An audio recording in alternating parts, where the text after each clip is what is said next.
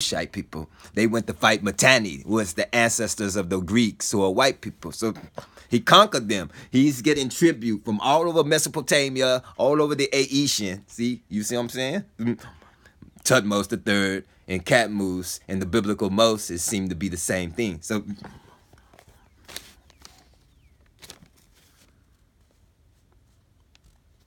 it says that the tombs of high officials of the reign are decorated with scenes depicting the reception of foreign envoys coming from places as far away as the Aegean and the Greek mainland to lay their rich and exotic gifts at the feet of the pharaoh. The prestige of Egypt had never been so high. The adornment of Egypt. The new prosperity was reflected in the remarkable program of building undertaken by the king's architects. The temple of Ammon at Karnak is in particular, was enlarged and enriched by many new buildings and a number of obelisks. Two of the splendid granite obelisks that he erected there are now in Istanbul, Turkey, and Rome, in Italy. Of the two, now known as Cleopatra's Needles, with which he adorned the temple of the sun god at Heliopolis, one in New York City's Central Park and the other on the Thames embankment in London, England. During his reign, art and craftsmanship received new impetus from his patronage. The exotic birds, beasts, and plants that he brought back from his campaigns in Asia are depicted on the walls of his festival hall at Karnak. Among the gifts sent him from abroad were a live bear, an elephant, a giraffe, and birds that give birth each day.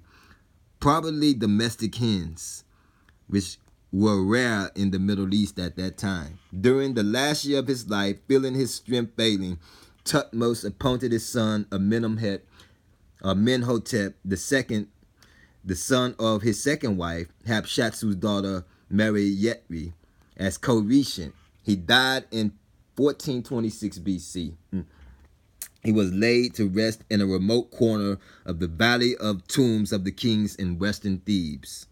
Along with many other royal burials, this tomb was later looted by robbers. The mummy of the pharaoh was one of those discovered in 1889 in a hiding place where the priest kings of the 21st dynasty had hidden them for safety. Of the rich furniture that must originally have been placed in the tomb, only a few fragments were found. His mortuary temple, which was built on the terrace at Deir al-Bahari, beside that of Hatshepsut, was discovered in 1962. Nearby, the burial place of 3 members of his harem was found. Judging by their names, they were Syrian princesses, and though of minor rank, their jewelry and equipment were extremely lavish. Of all the kings of ancient Egypt, Tuthmose III is perhaps the one who, for the modern historian, most nearly comes to life. His records, though couched in the boastful and extravagant terms thought befitting of Pharaoh's exploits, leave little doubt not only of his ability as a soldier and a statesman, but also of his abilities as an athlete and a hunter of a lion, wild cattle, and elephant. From his mummy, it is known that he was a small man, not above 5 feet 3 inches in height. His statues show a resolute face and a large high-bridged nose and pleasantly smiling mouth. That's a picture of him right there. Tuthmose III. Not like the white man they portray him to be in the movie The Exodus in Hollywood. He looked nothing like that. So, his fame lived after him. His name inscribed on countless amulets was thought to bring power and protection to the wearers. A popular hymn celebrating his triumphs became a model for later paeans of victory. In it, the god Ammon says, I set thy glory and the fear of thee in all lands, and the terror of thee as far as the four supports of the sky. The rulers of all foreign countries are gathered together within thy grasp. I stretch out my hands to bind them for thee. And that was the biography. There is no separate life of Tuthmose III. His career and achievements are described in some detail in general histories.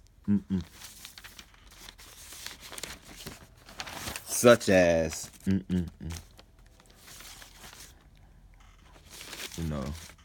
going to start right here. This sounds like the biblical Moses. And it's kind of sort of what the Greeks were talking about in the Cadmus myth. You got to look at the Greeks, and you can't trust what the Greeks say that much. But you can look into, in the Greek mythology about Cadmus, what I do see is the parallels of him going to conquer Phoenician coast. He came from Phoenicia and conquered Mitanni, which is the ancestor of Greeks, and he got tribute from all of the countries round about because he had conquered them all. And just like the last part says, the fear of Tuthmose was all in heaven, at the four supports of heaven, all at the four cardinal directions. They knew about him. So I guess that's why they got those four obelisks that he uplifted. One in New York City, one in Thames in London, England, one in Istanbul, Turkey, one in the Vatican in Rome, okay? Because those are the lands he conquered in the ancient world. A black man was Moses. Not that white man in Hollywood. That's all I want to say on that note. That's Tuthmose right there. Can you dig it? Sucker.